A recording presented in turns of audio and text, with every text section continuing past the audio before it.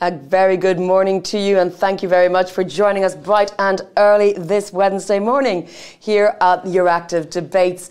We're going to be talking today about animal nutrition and its role in animal health and welfare. Today's event is supported by FEFAC and FEFANA. And of course, remember, you can join in online by following the hashtag EA Debates. There's also a Q&A function to allow you to ask questions of our eminent panellists, who will be happy to take those, and we'll try to get through as many as possible in the next hour and a half. Now, animal health and welfare is one of the key dimensions of the European farm to fork strategy. So of course we will be talking about that, and it's a pivotal part of the agri-food policy at the heart of the EU Green Deal as well. So joining us with a specially recorded video for today's event, we are very pleased to welcome the European Commissioner for Health and Food Safety, Stella Kyriakides. So let's have a look now at her video before we go on to the debate. Ladies and gentlemen, Europe is privileged to be home to a world-class feed sector. Your organisation has earned a reputation for quality and innovation, and I am pleased to speak to you today. The dedication and responsibility shown over the recent months to keep our union properly supplied with feed and food should be complimented. Over the past year, you have shown your active commitment to foster sustainability, a commitment we have in common. Our vision is to build resilient food systems built on sustainable principles and competitive growth. Last September, I encouraged your industry to take concrete steps in 3 important areas. First, we must use resources more efficiently. For example, substitute critical feed materials such as soy from deforested land. Achieving a lower environmental footprint for animal products is highly important for the whole food-producing sector. Second, this will lead to collective responsibility for a safer and more sustainable food chain. And third, antibiotics. We focus on antimicrobial resistance in humans, but the reduction in animals is equally important. Let us promote better animal health and nutrition, using fewer antibiotics and more innovative feed models. After all, we might be the ones consuming them. This is ambitious and is reflected in our targets in the Farm to Fork strategy, which we adopted nearly a year ago. To be up to the task and build a better world for our children, we must join forces. And we will need your full commitment and contribution, in particular to meet our target of halving both nutrient losses and overall EU sales of antimicrobials for farmed animals and in aquaculture by 2030. Today's focus is on how animal nutrition can improve animal health and welfare. Naturally, enhanced animal nutrition and better husbandry systems improve the health status and welfare of livestock and aquatic species. This has the added benefit of significantly reducing the need for medication with antimicrobials. In the past, supplementation with vitamins, trace elements and probiotics was the leading concept for supporting immunity and improving animal health. But meanwhile, modern feeding regimes focusing on gut health and animals' microbiomes have shown excellent results in strengthening their ability to cope with stress factors as well as with pathogens. We are well aware of the potential benefits that innovations can bring in this field. And this is why, in 2019, we established a new functional feed additive group, which includes new products favorably affecting animals' physiological condition, including their resilience to stress factors. As you will know, animal welfare is very important to me, and additives that can be positively impact on animal welfare can also be authorized in this functional group. Looking ahead, as you know, we are currently undertaking a full review of the feed additive regulation. The benefits of reducing the impact of livestock farming on the environment are a clear priority. Feed additives can play a vital role in enhancing animal welfare and health, and can therefore help develop more sustainable livestock farming. Ladies and gentlemen, with expertise from the whole feed sector, we can secure a successful transition to a sustainable food system. This will naturally also contribute to our overall health. With this in mind, I'm counting on your constructive support and input for the review of the feed additive regulation. I look forward to our continued cooperation on the many issues on which our joint efforts are both needed to make a lasting impact. Thank you. The European Commissioner Stella Kyriakides there, touching on many of the issues that we're going to discuss today, from sustainable and resilient food chains to antimicrobial resistance and the role of good nutrition in animal health and welfare. With that, I'm very pleased to welcome our panel of speakers. We have joining us from all around Europe. We have from Denmark, we have Hanna Larsen, the Chief Veterinary Officer of the Danish Veterinary and Food Administration in the Ministry of Environment and Food. Thank you very much, Hanna. We have Daniela Battaglia, who is a Livestock Production Officer in the Animal Production and Health Division in the Food and Agriculture Organization of the United Nations. Antonio Tavares is the chairman of the Pigmeat Working Party within Copa Cogeca. Philip van Immerseel is professor at the Faculty of Veterinary Medicine at the University of Ghent. And Benoit Anquetil is the managing director of Cargill Animal Nutrition in Western Europe. Ladies and gentlemen, thank you so much for joining me. Now, you heard there the Commissioner's opening thoughts. As I say, she covered a lot of ground in her statement that she recorded especially for us. So first of all, let me start with you, Hanna. Give me your opening statement, your opening thoughts, and feel free to react to what the Commissioner said. Thank you very much, Jennifer. And I think I can echo the Commissioner in saying that today we have an important topic on the agenda. It's a pleasure to join you to talk about the importance of feed in relation to animal health and welfare. And from a Danish perspective, we're pleased to see the weight put on animal health and welfare in the Commission's Farm to Fork strategy. And to help us achieve the goals, I think we can all benefit from taking a close look into the ambitions in the Feed Sustainability Charter. The ambitious charter represents commitment and transparency. And it highlights many important aspects on how actors in feed production play their part in achieving climate neutral livestock, the improving of animal health and welfare. It's obvious, I think, to mention the importance of nutrition solutions to reduce the need for antibiotics and to support animal resilience to stressors, as also mentioned by the Commissioner. But I also noticed the Charter calling upon all actors in the food chain to work together, to be responsible and trustworthy, and to focus on the importance of research and training. We all need to think about innovation, development, and how we are a sector where people would like to work. A colleague of mine told me the other day that AMR is considered to be one of the most important topics that you haven't heard of. The goal of reducing sales of antibiotics and the already established One Health approach is vital in the global fight against AMR. So responsible use of antibiotics is imperative. And in Denmark, we have had our eyes focused on that for more than 20 years.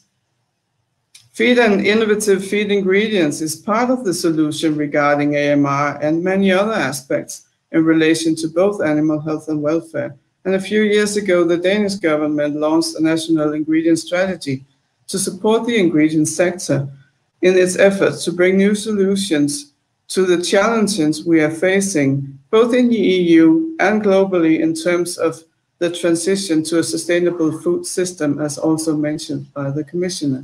And in this context, we also greatly appreciate the Commission's launch of a refit of the feed additive regulation. The development of the ingredient strategy is one of many good examples, I think, of the cooperation we have in Denmark between national authorities, businesses, research centers, and NGOs. The cooperation brings the resources together to find long-term solutions and has been essential in reducing the use of antibiotics in the farm production, but also virtually in all other aspects of our work to increase animal health, animal welfare, and may I also take the opportunity today to add food safety and sustainability.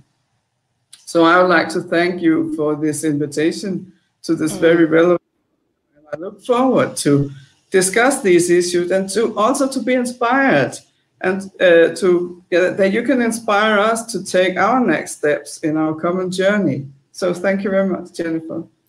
Thank you, Hannah. I hope we do have an inspiring conversation today, and just to remind our audience that they can use that Q&A function for their thoughts, their comments and the questions to our panel. So Daniela, let me give the floor to you and hear your opening thoughts, in particular how good nutrition really goes hand in hand in supporting animal health and welfare. Well, thank you, Jennifer, and good morning or afternoon or evening to everybody, depending where people are based. Well, indeed, the current events and challenges, for instance, like even the COVID-19 pandemics, or the efforts, as they've been mentioned, to contain antimicrobial resistance, have renewed and strengthened the attention we give to the concept of One Health.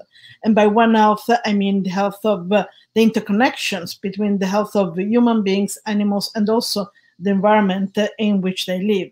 And this is, I think, a golden opportunity to show how animal nutrition has a major impact not only on animal health, but therefore in turn also to human health and environmental health. And for instance, the most obvious example is through the safety of feed, maintaining feed which is safe, free of contaminant, has not only an impact on the health and welfare of the animals, but also in turn to the product of animal origin, so therefore on food safety and public health. But the current events have also stressed the importance of prevention and having a preventive approach. So we're now calling for a preventive approach where animal nutrition, together with adequate genetic makeups and the use of animal breeds which are more resistant and resilient to diseases, for instance, the good animal husbandry and hygiene, biosecurity, high animal welfare together with animal nutrition can all have an impact on animal health and therefore, as I was saying, on One Health as a whole. When we talk about animal nutrition, we talk about adequate diets with valuable ingredients and additives also, which are free as much as possible from contaminants. We talk about designing tailor-made diets adequate for all species and categories to match the nutritional needs. And we have seen how those diet regimes and those feed ingredients, those feed additives have an impact in improving animal resilience, not only to infection diseases, but also very much to stressors, and therefore also the impact not only on animal health, but also on animal welfare. The adequate animal nutrition has a huge impact on allowing the gut microbiome to function as a barrier against invading pathogens. And we should not forget the intestinal tissue harbors 60 to 70% of all the immune system. So it's very important for the animal itself, and I would say also for the human beings. We have also to keep in mind that gut health is much more than a healthy gut. And we should appreciate all the function that animal nutrition has in the overall physiology and the behavioral needs of the animals. And let me give you just a few examples on how, for instance, the wide range of available feed ingredients and feed technologies can be used to support host defense generally, but also to control the activities of pathogens, stabilize the microbiota, and support the mucosal barrier function. For instance, they can also have a pathogen-specific approach. For example, combined feed additive strategies can be used to reduce the risk of salmonella colonization and transmission in broilers. But it's also very important in younger animals. For instance, the various phytochemicals have been demonstrated to have immune stimulatory and anti-inflammatory effect in piglets, so very helpful in the weaning of the animals. And that could continue giving more and more specific example on how the correct feed ingredients, feed additives, and overall feed regime can help in increasing health and welfare of the animals. But I'm very happy that the European Commissioner, Stella Kyriakides, has put together the two words, animal health and animal nutrition. I see that there is much more attention and there is much more recognition on the importance of animal nutrition for animal health. I don't think it's fully known and fully understand, but I think we can continue to talk about that later during the discussion. For the time being, I'm also very curious to hear about the other participants, or what's the point of view, especially the point of view of the private sector. So far, we've seen a very good example of collaboration between the governmental competent authorities and the private sector. So I'm curious to hear about from the others and talk about these points later today. Thank you. Thank you very much, Daniela, and we love concrete examples, so very, very much grateful for that.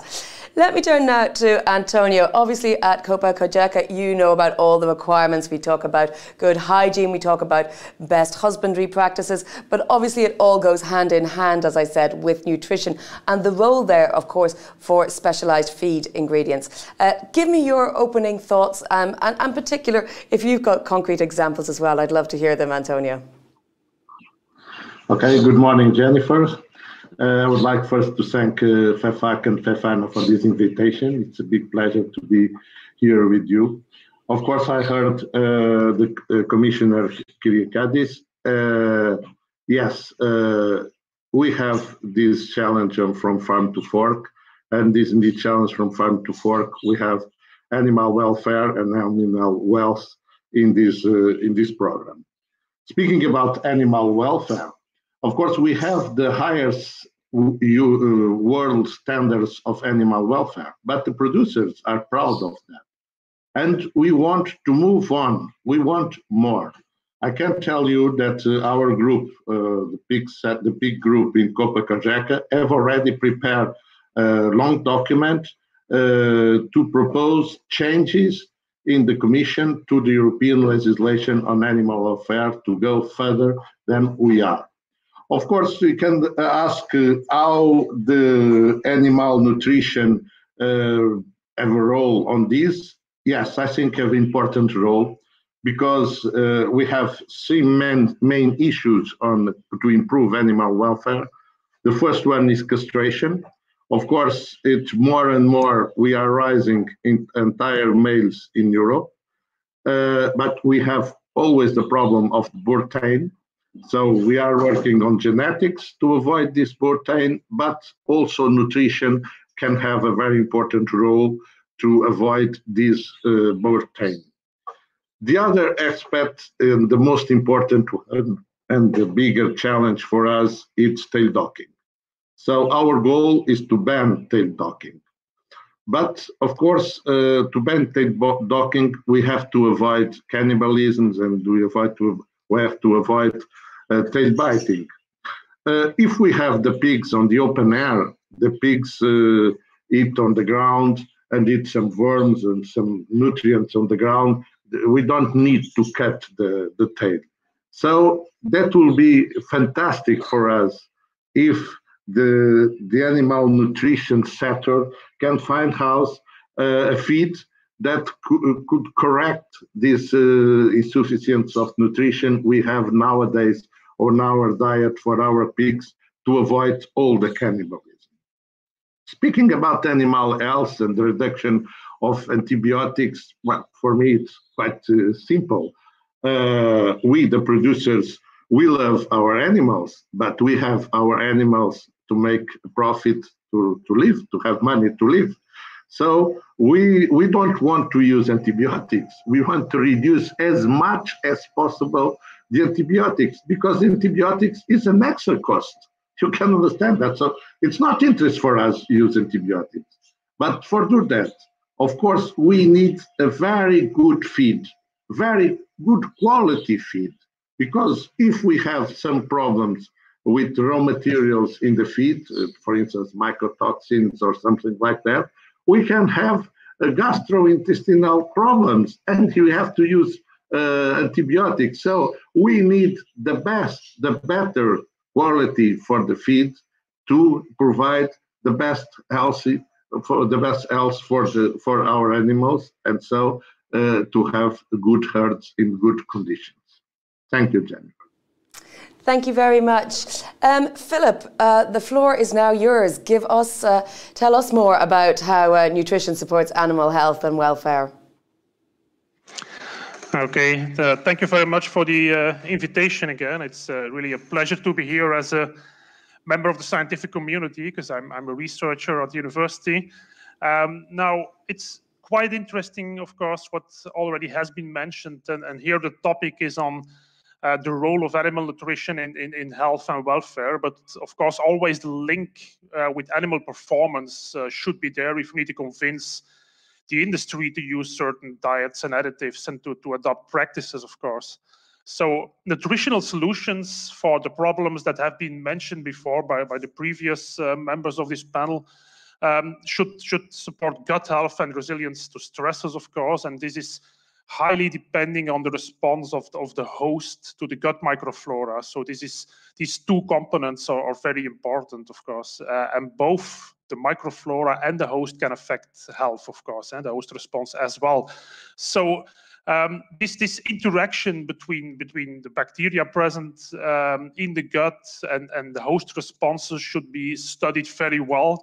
And this is only possible, I think, if we, as scientists, interact with the industry, listen to their questions, of course, and try to give or provide solutions together, also together with people from regulatory authorities. So this interaction is very important. Now, one big issue, I think, is that we still rely on animal performance as an indicator of health in general. And to my opinion, there's a very clear and urgent need for easy, reliable, and fast tools, diagnostic tools to evaluate the response to nutritional interventions that support gut health, so that integrations or companies that produce diets and additives can evaluate products and diets that they are developing or using. So I think that's very important. And it's important to mention that it's gut health. It's not always about pathogens, and mostly it's just some kind of problem with digestibility, with intestinal inflammation, with dysbiosis, and often this is related to fast growth of the animals. So it's a very complex problem very often, that of course also can create animal welfare issues. So I think for these diagnostic measures or these evaluation tools, we need criteria, and method development is not a bottleneck, but really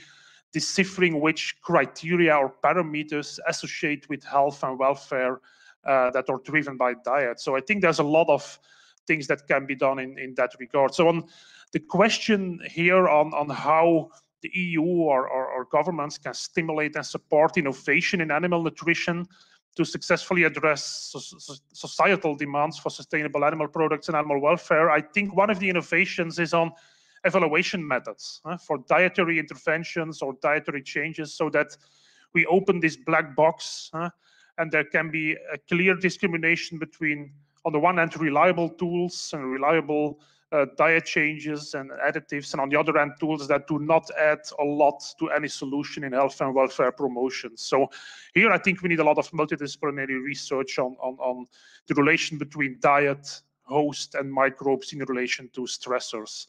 And a final comment is maybe that, well, also in terms of alternative feed ingredients, that's probably very important when we think about sustainability. So I think we also need to come up with diets that contain some alternative feed sources or components, so that also locally feed materials can be used. We definitely need also to develop solutions for this, so that we promote sustainability. So, and also here, tools to diagnose gut health and predict performance are, of course, at great importance. And maybe a final remark also here, as a scientist, I'm very intrigued by the animal welfare and animal behavior topic, because I'm quite confident that also we can steer the microflora in the gut using diets and dietary additives, so that these bacteria produce metabolites that are captured by the brain of the animal and also steers behavior and welfare. So this is my final comment. So thank you. Thank you, Philip, opening up a whole new area there for us as well this morning. But I'm glad you also mentioned animal performance because, as I say, the title of today is health and welfare, but I think probably we should bring performance into that as well. Now, Benoit, I noticed you nodding along with a lot of what Philip was saying. Give us your opening thoughts as well. Hello, good morning, everybody, and thanks for the opportunity to be part of this panel. A lot has been said already, but I would like to highlight 3 main points. The first one is regarding our industry, feed and specialty feed. We are fully committed to support and to provide innovation in feeding strategy, in additive, in order to meet the demand of the consumer regarding animal health and animal welfare. That's a key point, and we are part of this journey, and we want to lead that topic also. The second point I want to highlight is that I think that in the EU, and it was mentioned by Antonio, I think that we are developing a competitive advantage on that topic, meaning that we continue to invest a lot in research, in innovation regarding animal science in private and in public sectors. And those topics of animal health and animal welfare are more and more on those demand and on research and innovation. So that's key. If we continue to invest, if we continue to develop those topics, we will have a leading position. And as we did 18 years ago with antibiotic growth promoters that we ban, we will be able to find innovation which will make a lot of sense for the industry, but also for the consumer. So that's a very important point. Let's make sure that EU is leader on that topics. The third point I want to mention is that for Cargill, sustainability is key. Our purpose being to nourish the world in a safe, responsible, and sustainable way. Our industry and Cargill, we start more than 50 years ago on those topics by adding simple vitamins and trace elements to nutrients in order to fill some deficiency. We are doing more and more innovation on those topics. Today, we are able to work on antioxidant status with botanicals. We are working on microbiome. I think that Philip is a real expert on that topic. We are working on microbiome in order to link microbiome and gut health with new methods which are really promising. A last example is about digital. We are investing in digital solution in order to be able to capture information live in farm and to provide information for the farmer to be able to take preventive action rather than curative action. I am sure that we will be able to exchange more on those topics in the coming minutes. Thank you very much. And thank you. I think we've covered a lot of ground already, just setting out the stall in the first half hour for the importance of this topic for our discussion. I also see from the audience, thank you, some questions coming in already. Let me remind you, please use the Q&A function rather than the chat function for questions from our panellists. And if they are directed at a specific panellist, please do note that in your question. But before we get on to that, I do want to do another round, a tour de table, as it were, with each of you again, focusing a bit more this time on EU policy, because alongside we have the farm to fork strategy, but the Commission is revising the feed additives regulation, and also the other elements of revisions of legislation for animal welfare through regulation. So I would like to know from each of you, what are your expectations regarding this, and whether you think the EU policy making process is actually recognising enough the importance of animal nutrition and innovation within that. So again, Hannah, let me begin with you. What do you think is going on, and are you satisfied with it? I can't hear Hannah. Sorry, I think you can hear me now, can't you? I can hear you now, yes, yeah. Thank you. Thank you. Yeah, as I already said, we're very pleased with the farm to fork strategy and the weight on animal welfare and animal health in it. But I also noticed or talked a little bit about the refit of the feed additive regulation. And in there, I think we have some as we consider important issues about the approval of the new functional things in the feed and how we regulate the additives there. And to us, it would be a high priority to what can I say, talk to the Commission about how the lengthy of the approval of feed additives and the complex approval of feed additives. What can we do about that, and how can we make it easier for especially small companies and medium companies to bring their additives to the market? I'm well aware that this has also problems because, of course, you need to be able to document the effect on the feed additives. But at the moment, we think we simply need to look closer into how can we make it more easy for the feed companies to go to this process and bring new solutions to the market. So this is one of the places or one of the areas where we will highlight the things, the current discussions in the EU, recognizing that we are very pleased that the Commission has opened both the refit of the feed regulation additives and also on the farm to fork strategy, where I'm very pleased to hear about my colleagues here in the panel. We should be very ambitious, both towards the AMR, which I mentioned a lot in my opening, but also very ambitious on animal welfare, where I think we have the lead in the EU and we need to remain that lead. So I think that'll be my answer for the moment, and probably we'll come back to some of it. We will indeed. Benoit, let me skip over to you and get your thoughts on the current EU policy-making approach, and do you think it's the right one? First of all, if we starting with the additive regulation, I think that we are in full support of the revisions. That's the first point. What we need is clear rules, uniform rules. That's very, very basic. But at the same time, we would like to have two things. One is more clarity on claims, what we can claim, what we cannot claim, and to have a strict, let's say, definition on that. The second point, it was mentioned before. Let's make sure that we have a faster, a quicker process in order to provide innovation to the market.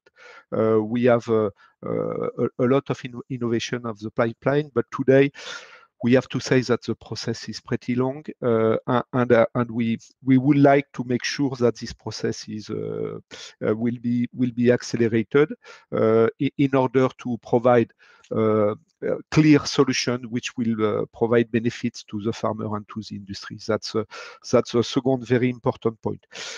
Regarding animal welfare, I think it was mentioned already before. We would like also to go for uniform claim, uniform rules, and at the same time to have clear KPIs, because it's how to define animal welfare in a clear and intelligent way, smart way, is something which is not so easy. So having clear KPI will be something which will help us. Thank you. Philip, I noticed you were nodding. I mean, do you think these key performance indicators that Ben was mentioning are included sufficiently in EU policy making, in EU legislation, and I guess in benchmarking and enforcement eventually?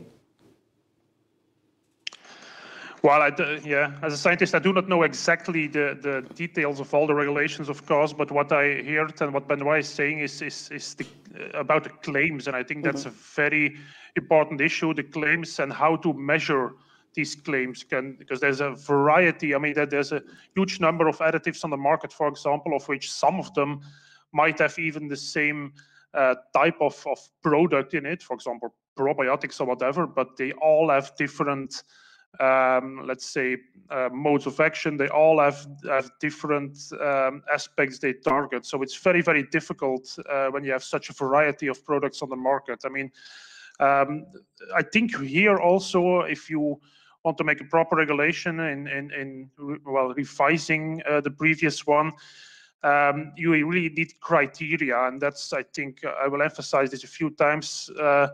If you don't have good criteria, it will be very tricky, and I guess improving performance could be a criterion, reducing antimicrobial use, etc. But that could also be very much more specific.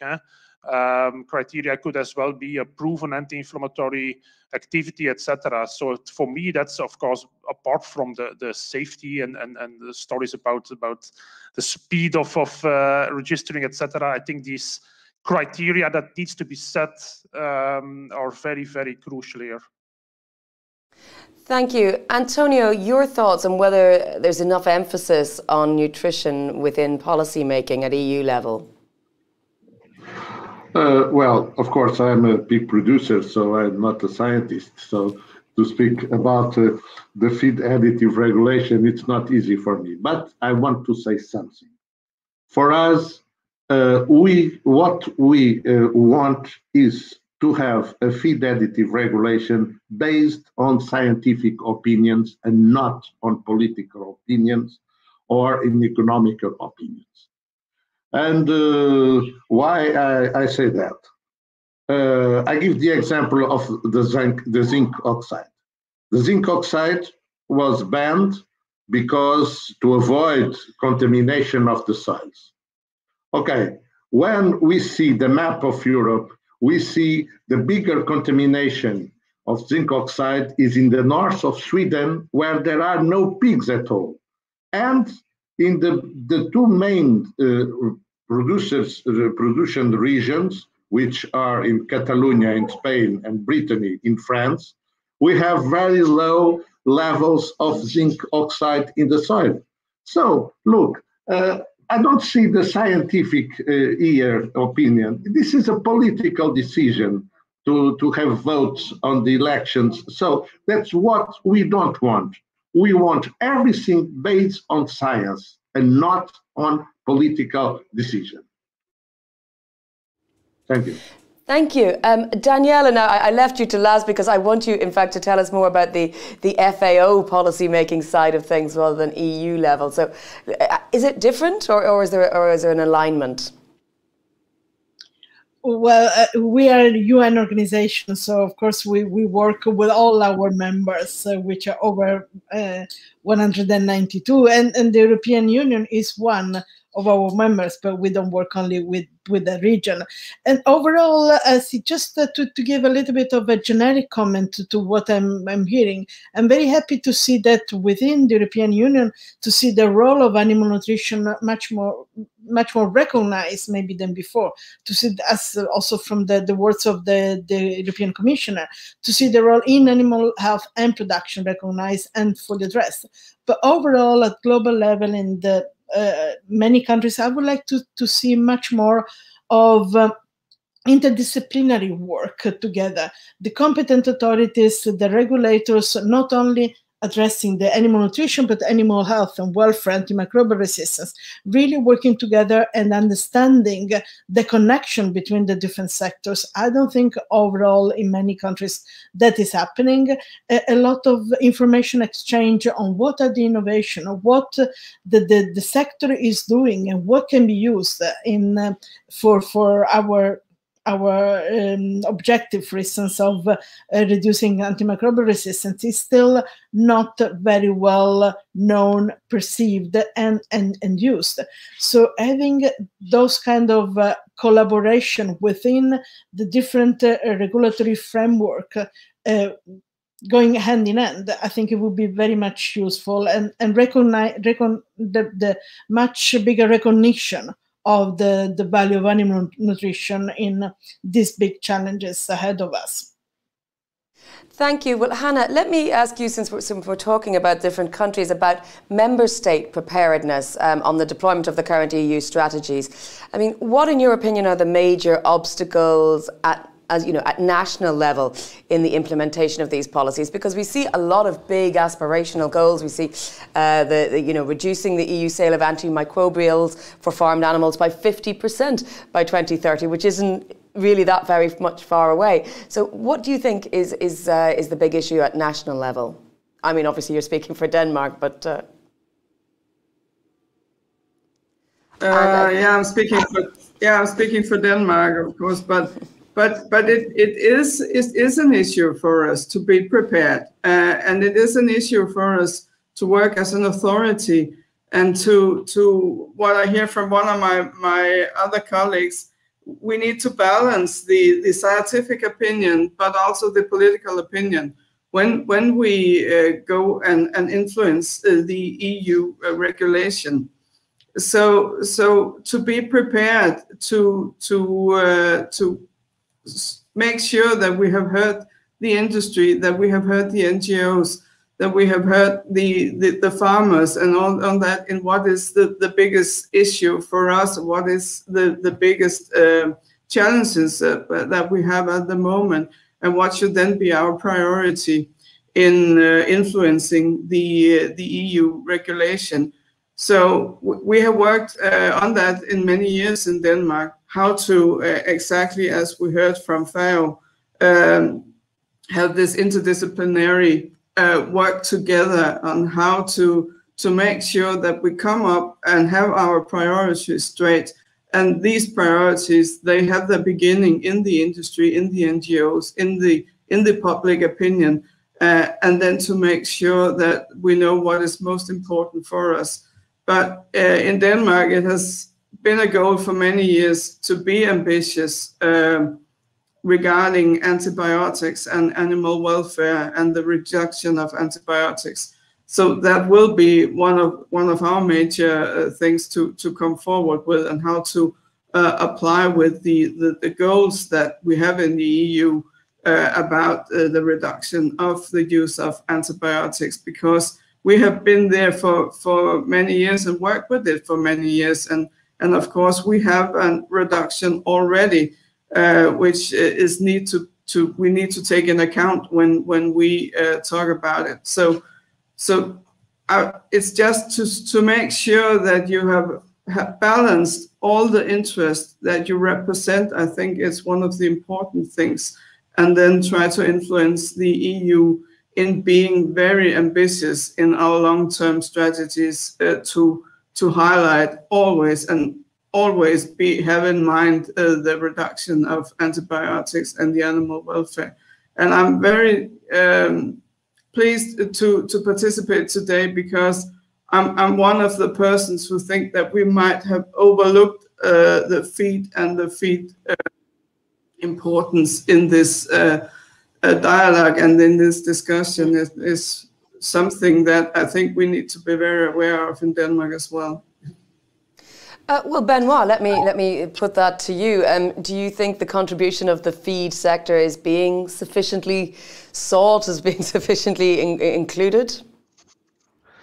But first of all, if it's not, we have also to communicate and to show what we are doing. So that's an important topic.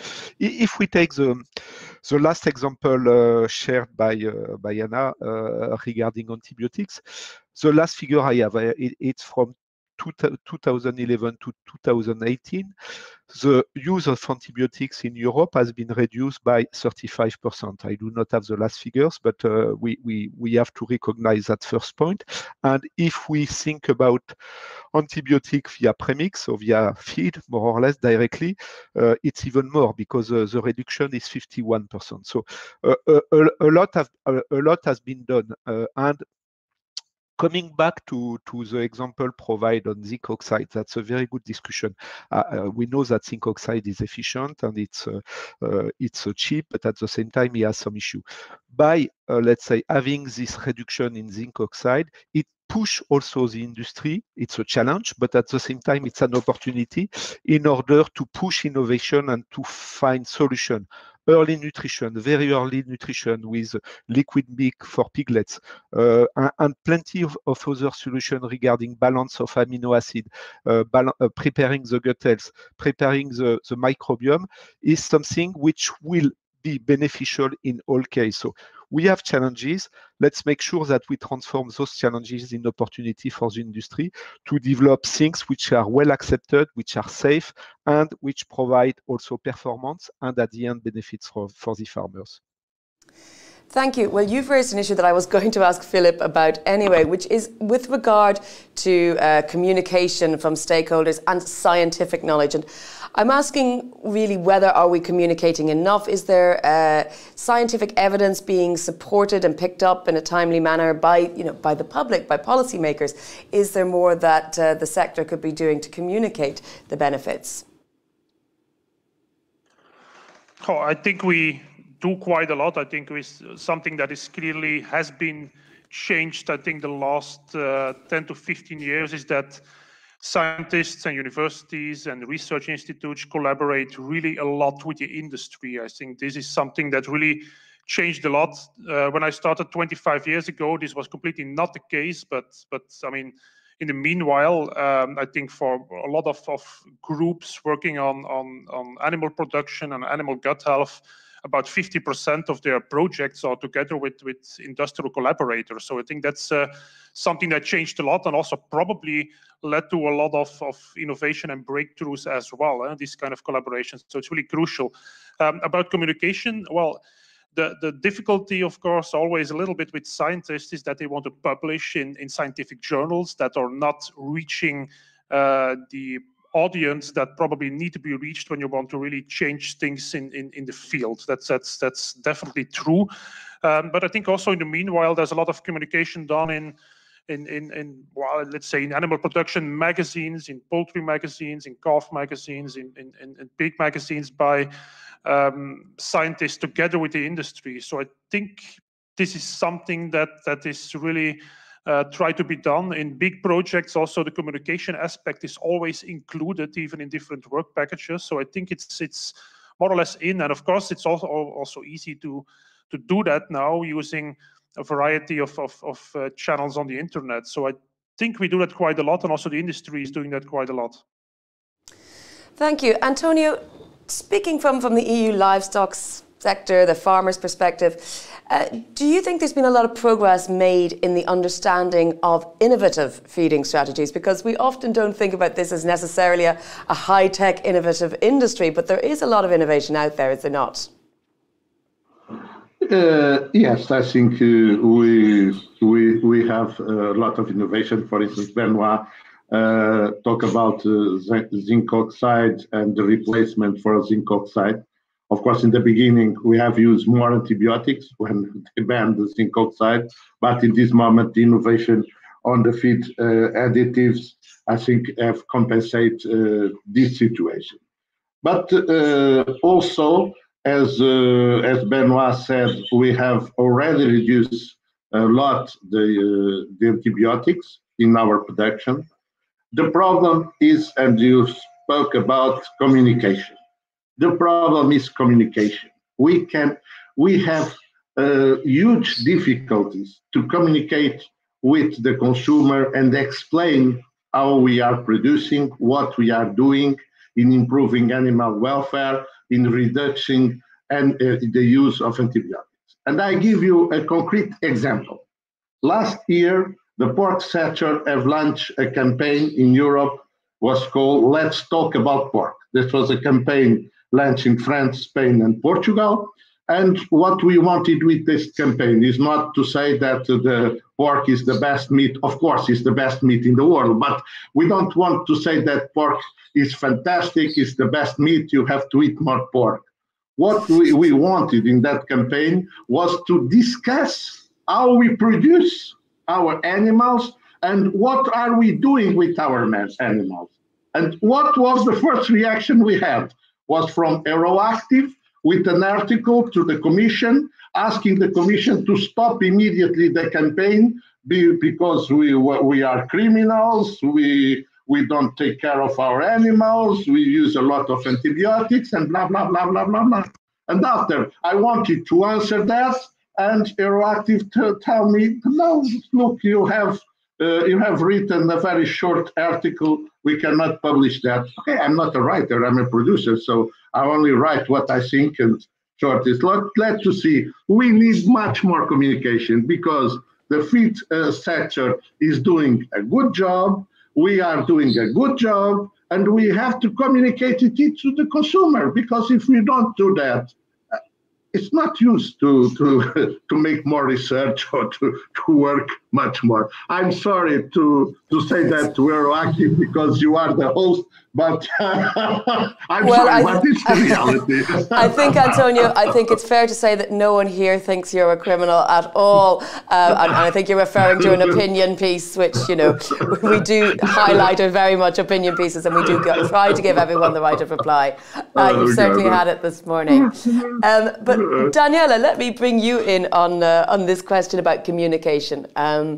Is this a global phenomenon? Is this something we see at different levels in different countries, that consumers or policymakers aren't aware enough of innovative new technologies in the feed sector? Well, unfortunately, yes, it's a global phenomenon. It's not only in the European Union, and that's something we are struggling for and we're trying to address. That's why, for instance, we have a meeting constantly, at least once a year or more, to put together within the feed sector, the regulators, together with the feed industry, to exchange information, to let to know each other what is going on. It's important to have, as it has been said before, a legislative environment which is positive for the development of innovation, new feed regimes, and new feed ingredients, or new feed practices. And it's important for the regulators to know what the industry, for instance, can make available. It's important also for the consumers, I would say, citizen as a whole, to hear about what is going on in the sector. And that's one of our major efforts. We really want to make sure that the different specialists, the different professionals are aware about that. And I would like to recall also to what Anna was saying at the beginning, and that's also one of my personal concern, talking with animal welfare specialists and making them available of the importance of animal nutrition. Far too often I see transport addressed and the housing of animals, the slaughter practices, all very important issues. But very little attention, for instance, is given to animal nutrition, how animal nutrition should be addressed for the welfare of the animals, and what also the sector can offer. So that's where our efforts are going, in really trying to spread the information and the knowledge as much as possible, and having the different actors talking with each other. The academia, the research centers, together with the private sectors and the competent authorities, the governmental authorities, but also, for instance, the financial institution and the media. Maybe we're better placed than others because we can play that kind of impartial role in calling all the actors together and having that exchange of information, and we try to use it as much as possible. And another topic, for instance, we are starting working more, especially in the framework of the containment of antimicrobial resistance, is behavioral changes and how to address, especially at farmer levels, their behavior in order for them to make better use of what is available, on what, for instance, the animal nutrition sector is providing. I don't think a lot has been done there, but I think that's a big opportunity to make farmers and producers more aware of what is available and what can be used from their side to address some of the current challenges. Over. Thank you. Hannah, now I know you've got this action plan against antimicrobial resistance, and you've got a toolbox rather, of tools, as it were, at your disposal. Is nutritional solutions one of those? And how do you encourage that uptake by farmers? I guess it's a communication in a different way. May I just add one thing before I answer that? Because I would also like to reflect a bit upon the communication side that the other panelists have talked about, because we have already said a lot about the cooperation and the need for working together, and especially also taking the research into account, because we need more knowledge about effect and the technology to be aware of how to influence the new legislation. But I think that there might be a tendency to look at the administration or the authorities as the administration who ensures compliance with regulation and who ensures compliance through inspections and perhaps guidance. But I would also like to say that, to stress that the authorities, we can also help in the communication, and there is, at least I hope, a certain level of professionalism in the administration that can help ensure credibility in the communication. So I think when I talk about working together with about research and a lot of other things, I think we could also work together in level of communication. So I was just wanted to say that, because I think it's a good thing to remember that we can add a certain credibility to that communication. And we have a lot of evidence-based knowledge in the area that we could also come up with.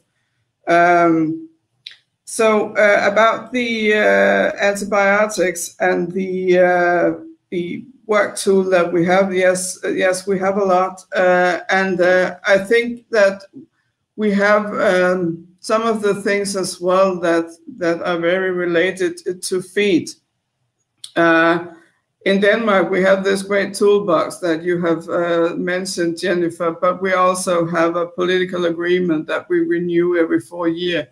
And that is a lot about the reduction of antibiotics as well. And in this agreement, we focus a lot about research. And the latest 4 years, we have had, I think, quite many projects in our research centers, in our universities, focusing a great deal about feed and how we can use feeding strategies and management strategies to help us in the weaning period, where we use the most of our antibiotics, and to reduce that. So to be more specific, we have projects about umbilical cord inflammation, about feed strategies in the weaning period, and so on. And this is our universities that are working with that at the moment, and including a lot of feed strategy in that. So I'm sorry to say that I don't have the results yet, but because they're not supposed to be finished until the end of this year or the beginning of the next year. But in our overall research program, we have thought a lot about how feed can be perhaps, if I may say, the next most important thing in how we reduce antibiotics. And when I have the word, may I just add one more thing, because we now said, and you also asked about the incentive to use this feed and this new innovative feed. And I think that's one of our challenges. That is how to make the farmers, perhaps small, medium-sized farmers, to give them the incentive to use this innovative feed products. I'm not sure that we have the answer for that, and that would be an interesting thing to discuss as well. Thank you. Thank you, Hannah. Now, I see we've got almost 300 viewers and there's questions coming in, so I'll try and deal with a couple of them. I think Philip and Benoit, this one is a little bit provocative, but might be useful for both of you. Philip Becker is asking, considering feed additives are only one part of the diet and nutrition is part of this overall nutrition solution, what is the value of evaluating the efficacy of feed additive as a standalone? Philip, do you want to tackle that? Yeah, of course, I completely agree that you have to look, well, if you use a feed additive, even the action of the activity can differ when you start using that in different diets. For example, when you would thinking about poultry, use a wheat-based diet or a corn-based diet, you use different nitrogen sources, whatever, it can differ. But actually for feed additives, for evaluating the action of feed additives, it's just important that you, well, if you do that, well, really focus on a specific problem or syndrome or disease or pathogen, whatever. I mean, you should link the activity with any feed additive with a certain outcome.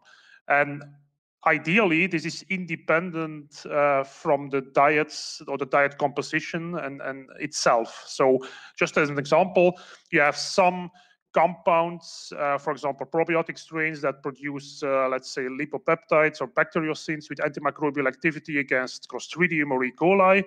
That's evident, and that works in any diet. So that's a clear aspect, a clear criterion, and a clear claim, I think. For others, it might be much more difficult. But I think it's still useful to do that for each individual additive independent of diets. Of course, this is something that needs to be studied, and one of the final outcomes could be that you claim a certain health aspect that is provided by a certain feed additive in a certain type of diet. That could as well be, but this is, of course, that needs to be tested. Benoit, let me put the same question to you. It's a provocative one, but possibly one that needs answering.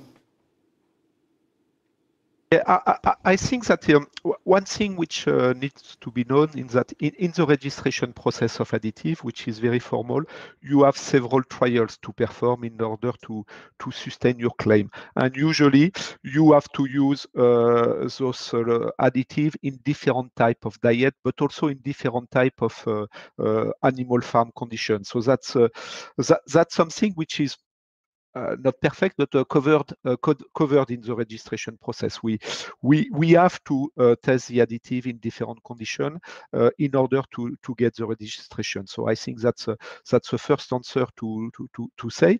Regarding additive, also, it's part of the solution in order, for example, to reduce antibiotics, but we know that it's not a magic stick.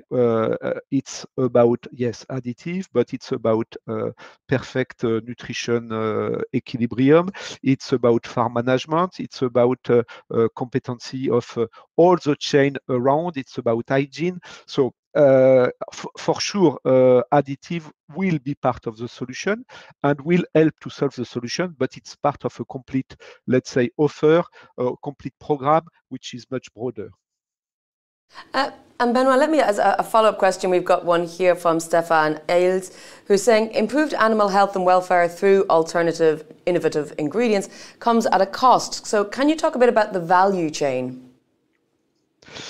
That's a very good question regarding animal welfare, because that's a very valid question in aquaculture and in our industry. A good example is that we are using more and more, for example, in aqua, protein from insect, but the cost usually increase. So we need to be able to capture the value at the end of the chain. That's very simple. I don't know if you know this system of star for poultry production in the Netherlands. We have 1, 2, 3 stars in order to evaluate, let's say, the animal welfare situation of broiler. Cost of production of 1 star compared to conventional is between 40 and 50% higher. Cost of production of organic is 195% higher. So we have to have that also in mind. So that's animal welfare is a plus for sure, but it has a cost related, and we need to make sure that at the end the chain has a benefit to do that, and especially our farmer customer. Thank you. I know I have just a comment here from Katarina Labau, who says they're working in the communication in the feed sector, and one big issue is the difficulty in having accurate data about the achievements of the sector in a way that the general public can understand. Is the sector working to communicate with a public that is not expert in the area? I think we've probably covered a lot of that already in our discussion. Daniela, we have a very specific question for you, directed at you, coming in from Jan Varten, saying, do you think the One Health concept, which we haven't really gotten into yet, is sufficiently considered in the development of new tech tools? Well, thank you, Jan. I think it's very good and maybe provocative questions. No, I don't think it is. And that I think, again, going to communication, we need to do a lot of efforts to make sure that animal nutrition is very well recognized as an important, I would say, as a key element in One Health. As we have all said, we have showed the importance of animal nutrition not only for animal health, but also for internal, especially when we talk about zoonosis, when we talk about food safety, for human health, and also for environmental health, through the impact that the feed can have in the environmental footprint.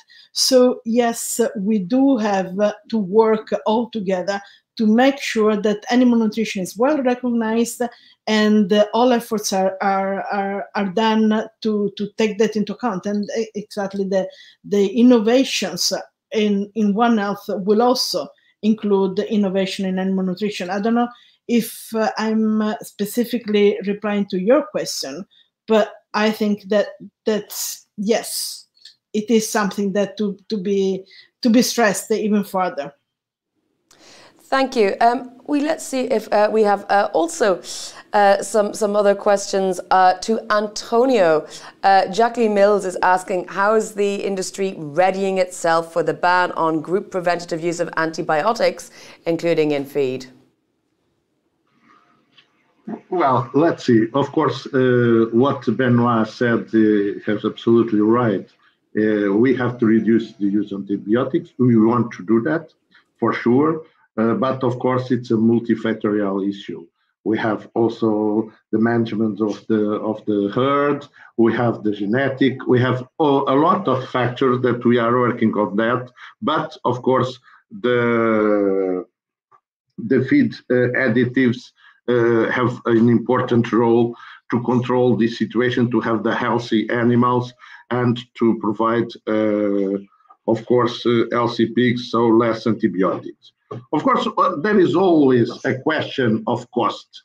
The economic point of view, it's all important because, of course, if you need innovation, we have more costs. But you understand me. If maybe we have a problem is that sometimes when we improve animal welfare, when we make a lot of improvements, we improve the cost of production, and the consumer is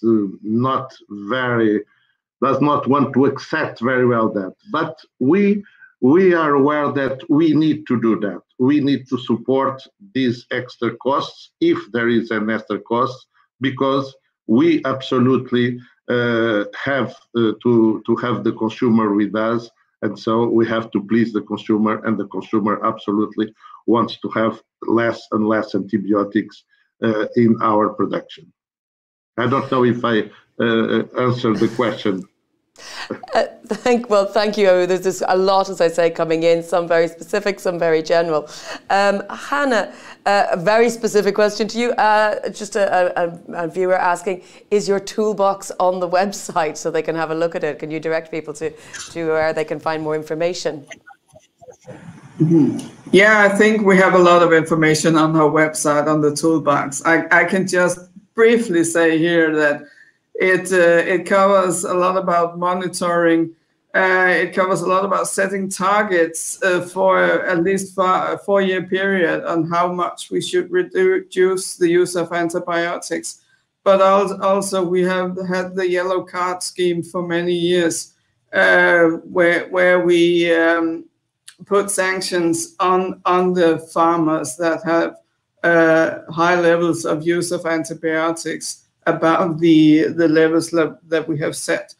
But I would also like to stress that we have some new incentives that we have started about using supervision and controls of the veterinary practitioners, and also at farm level. So it goes in many ways monitoring, but also guidance, and also that we try to be hard on the persons or the farmers that use the most. So, but you can find it on our websites, and we have an English website as well. Yeah. Thank you. Very useful. And I know there's lots of questions that are just more specific advice based. So thank you to our audience members for those. But I do encourage you to go and have a look online for some of the comments there, made by Hannah as well as our other guests. Daniela, one for you. How does FAO support the farming and connected value chains to promote animal nutritional strategies at farm level? What is the role of the FAO dietary toolbox for farm holdings? Well, we normally have several activities, especially addressing capacity development.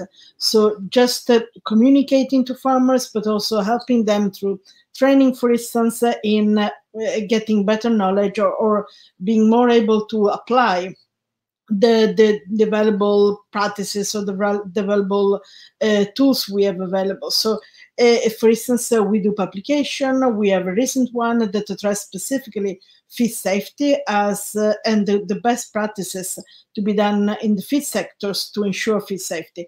As it has been mentioned, that's an important element also on how animal nutrition can contribute to animal health and welfare.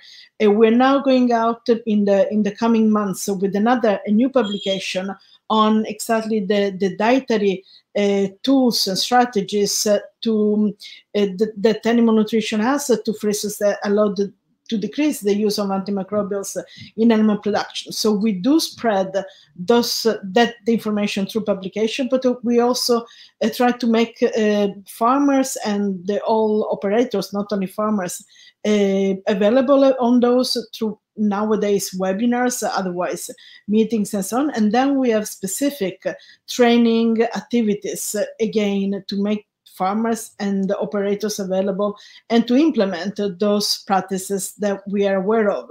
Again, we work very much in collaboration, not only with the regulators and competent authorities, which are traditionally our counterpart in governments, but also more and more with the feed industry. And as the example, for instance, of me being here in this event is a proof of that, but we have also overall collaboration with the International Feed Industry Federation, of which FEFAC and FEFAN are part, and we have a whole range of activities together.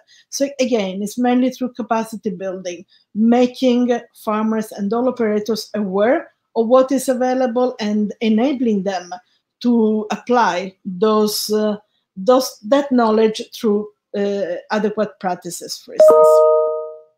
Thank you. And we're very glad to have you here as well, Daniela. And I should remind our audience that if you missed the beginning of our discussion this morning, for whatever reason, you can, of course, it will be videoed and it will be available for you to look back at and get the knowledge as well. Philip, we have a question to you again from Jacqueline asking, what are your thoughts on the use of human waste streams for animal feed in terms of nutrition and biosecurity? This is a difficult question for me. I would say okay, Antonio, that we will not okay. No, because I mean I have just one case in the past that this was for cattle in which a human waste stream has been used as part of some feeding strategies, and we saw a lot of problems there with with just an infectious microorganism that came through the animals and led to a lot of issues there with meat quality. So I wouldn't really, I mean, I don't think it's a very good idea. Also, not on the digestibility, for example, of these ingredients, etc. So I wouldn't really consider it as the best idea. I think there's much more quality to be delivered with what we currently do in terms of animal nutrition. But I think this is much more a question for Benoit and Antonio, I guess. I thought you might say that. Benoit, do you want to tackle it? Because we do have another question from our audience for you as well. No, I think we are fully aligned with Antonio and Philippe on that question. Yes, I think so. Philippe Becquet is asking, Benoit, could you elaborate a little bit more on the KPIs and their use? I know you spoke earlier on about them. If we speak, for example, of animal welfare, one of the key questions is what are the key, let's say, elements which are are able to measure animal welfare. In the past, performance was a key driver of animal welfare. Is that the stress status? Is that the number of animals per square meter? So we have plenty of elements to take into account in order to find the right KPIs. After that, in order to be able to communicate and to be aligned on communication on what we are doing, we need to have guidelines of what are the key KPIs in order to measure animal welfare. I know that in our poultry group today, we are working on 13 KPI on that topic. So, and we will not use 13, but we want to make sure that at the end, we have a number of KPI which will be accepted by everybody in order to be able to focus on that and to continue to work on that. Thank you very much for that. Just checking again what our questions are coming in. Well, I think possibly we've covered all of this in some level already. But Hannah, do you consider the animal nutritionists as an essential component considering the EU One Health network?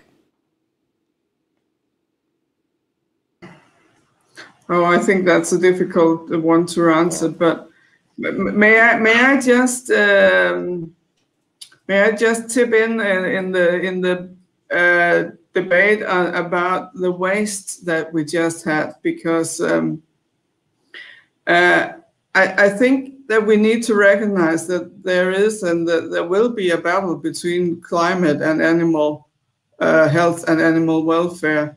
And we see that not only regarding feed, but also at many other levels here in Denmark, and I'm sure you all do that around in the EU.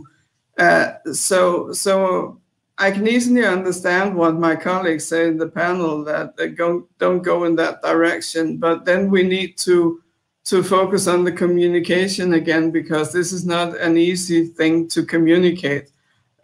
So for me, it's not just to say no to the use of waste, but how to balance it, and how to make sure that if we go in that direction, it's done in a way where we can both see ourselves in the climate and the animal health and welfare.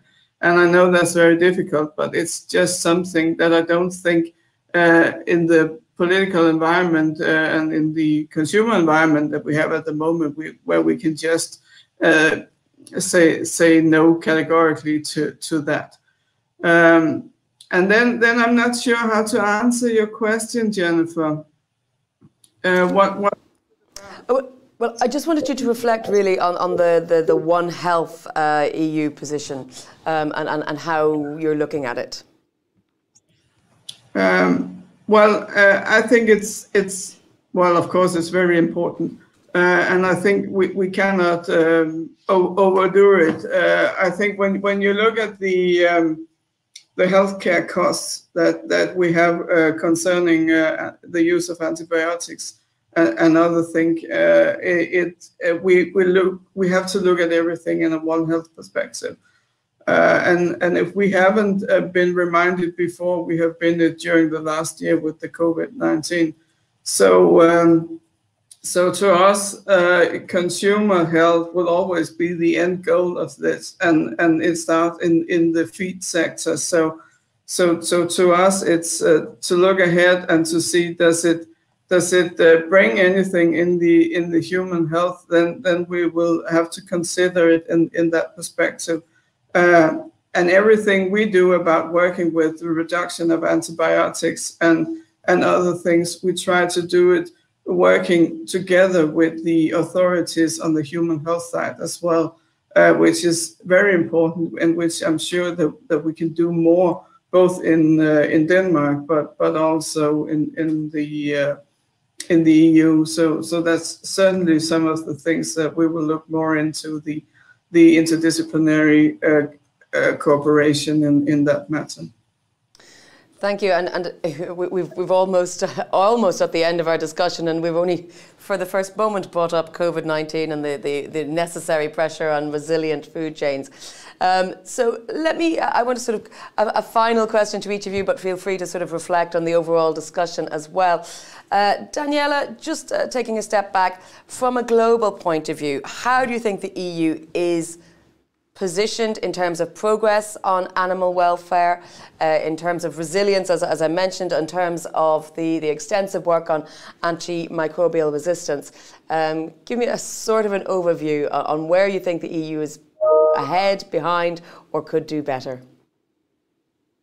Well, again, even though it's a bit difficult for me to take a position on one side, but I think it has also been said by other speakers, so far the policies of the European Union towards animal welfare and also the containment of antimicrobial resistance have been have shown the leading role for the European Union, and that has been very much appreciated, because in turn has stimulated the matters being tackled in so many other countries in the world. What is also very interesting, that the EU has worked very much at international level, so not only looking at the EU countries, the member states, but also the so-called third countries, through also capacity development activities, bilateral agreement and so on, and working with intergovernmental organizations like FAO, for instance, but also many others. So I think that is very much appreciated. And I think now having the EU recognizing the important role of animal nutrition to address animal health and welfare, and I would say, given the debate and the comments that we have had, the One Health objective we all have, I think it's very much very, very important. And I will recall one of the previous questions, and I think having the animal nutrition sector being represented in the One Health discussion, the One Health table, would be very important, and would be the only way not to overlook the importance and the role that animal nutrition can play in addressing One Health. Thank you very much. Antonio, to get your sort of wrap-up thoughts, are farmers sufficiently supported in their efforts to attain the targets that we've been talking about, you know, by member states, by the EU, by supply chain, by the sector in general? Look, as producers, we are never pleased with the support. We always ask more and more support, of course. But if you allowed me, in 1 minute, I will come back to something that the Commissioner said. Commissioner spoke about deforestation, spoke about, okay, reducing the imports of soya to avoid deforestation in South America.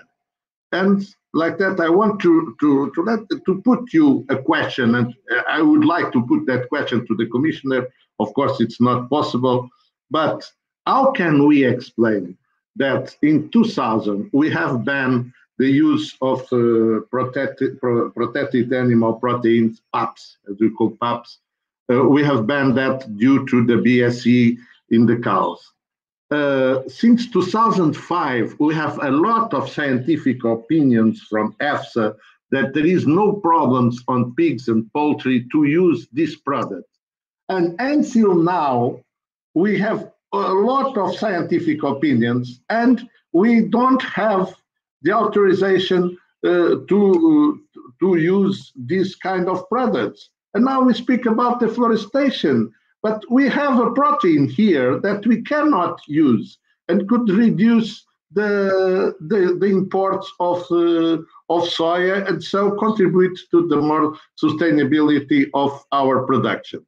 But of course, came back to your question. Of course, we are asking always more and more. But I think in the reasonable situation, because for instance now we have a project that we are going to discuss with the Commission to improve animal welfare, but of course we need some help to make the necessary investments to improve the animal welfare. Thank you. Thank you, Antonio. We're not going to be able to answer all your questions in an hour and a half in this forum this morning. Let me turn now to Philip.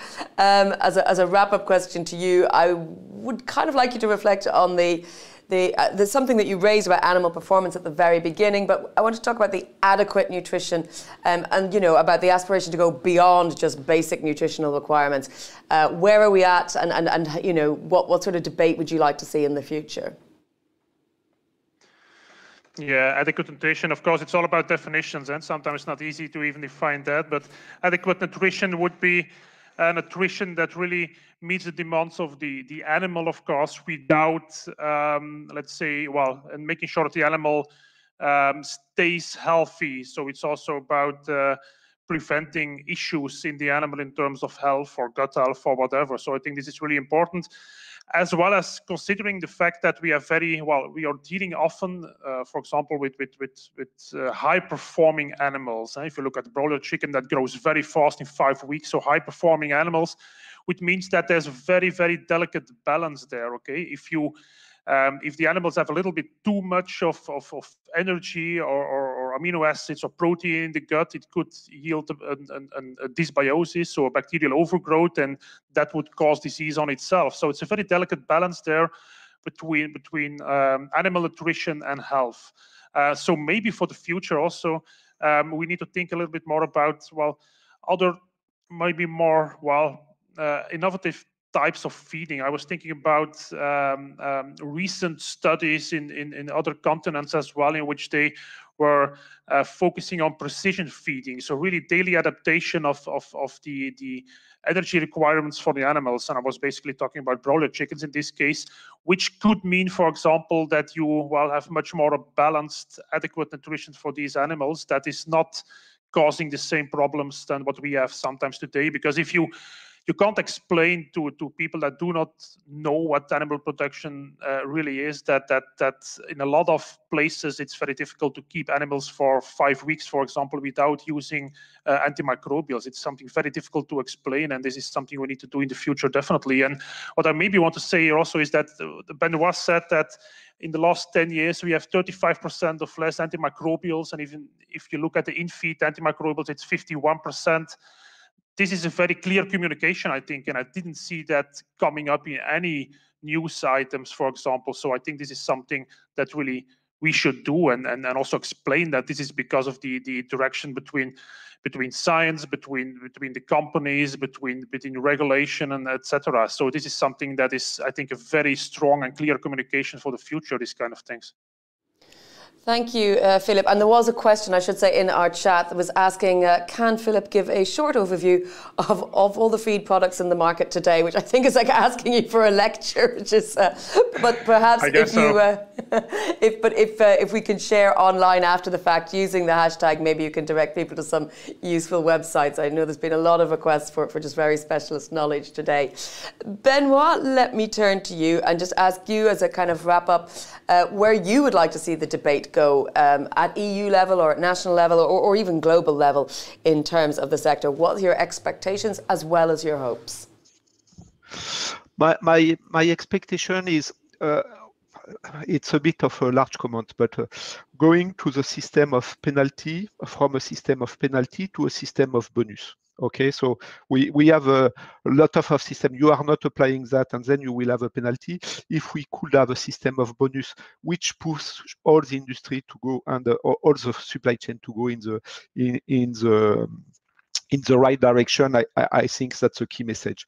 So the second message is, I think that innovation will continue to help a lot. Philip was speaking about adequate nutrition.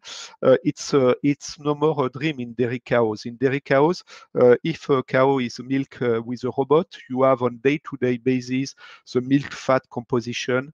As a consequence, also you can have a camera filming the cow, and you are able to see if she starts not to eat enough. And by that, on those two criteria, you are able to say to the farmer, you have an alert.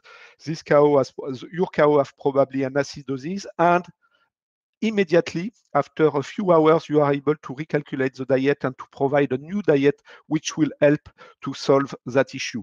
So that's real life, and we will do more and more that in poultry, in swine, in aqua for sure. But that's something which is in place, and continuing innovation will help to solve the key question we were having today, especially on antibiotic use and things like that. Thank you very much, Benoit, for introducing that thought. Hannah, we've just a couple of minutes left, but I will give the final words to you. Well, thank you very much, Jennifer. It's just that I would like to highlight again the reduction in it. And if there was a wish for me, it was that reduction of antibiotics. As I said, that we have a lot of tools, but some of the tools they are out. They've been in play for many years. So if I could have feed playing a leading role in the reduction of antibiotics, it would be something worth remembering and something that I would really wish for. I know they're doing a lot of things already, but then I'd say keep on doing it. And then also I would like to highlight the cooperation that we have all talked about between research authorities and so on. And we are, as an authority, happy to play our part in that role. So I think it's just a matter of we all walk the talk now about the innovation, about the development, and then